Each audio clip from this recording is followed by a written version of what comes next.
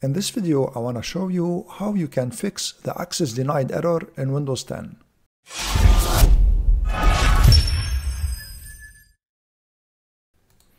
If you have a folder that you don't have access to, even if you are the administrator of the PC, like this one here for instance, I don't have access to it. Even if I click on continue, I cannot gain access.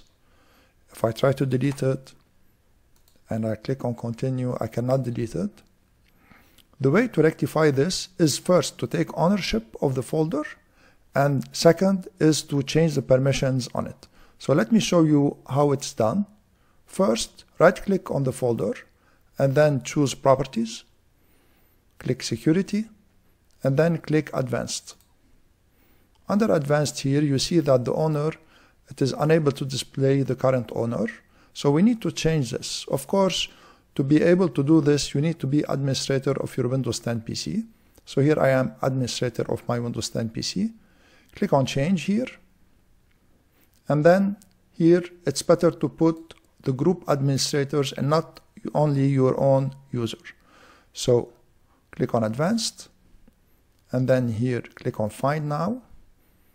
And you see that you have the administrators group selected. And then click OK.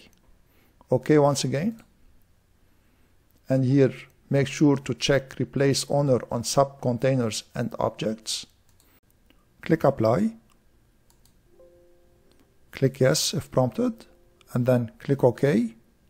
And now click OK. And once again click on advanced here. And then click on change. And once again go to advanced, find now. Select administrators, OK, OK, and you see here now we can see it, that administrators has access, but we still need to add our user.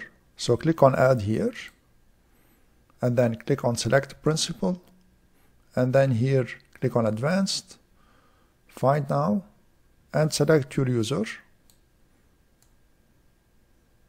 So in my case it is knowledge sharing tech. Selected it, click OK, OK once again, and click full control, and then click OK here, and then here you see you have knowledge sharing tech, or your user of course, and the administrators group. We still need to click on replace all child object permission entries with inheritable permission entries from this object, and then click apply, yes, OK, and then OK again, and OK. And now we should have access to the folder, so double click on it, and you see we have access to the folder, and we can even delete it if we don't want it. So that was all. If you found this information helpful, please share it, subscribe to my channel, and give this video a thumbs up. Thank you for watching.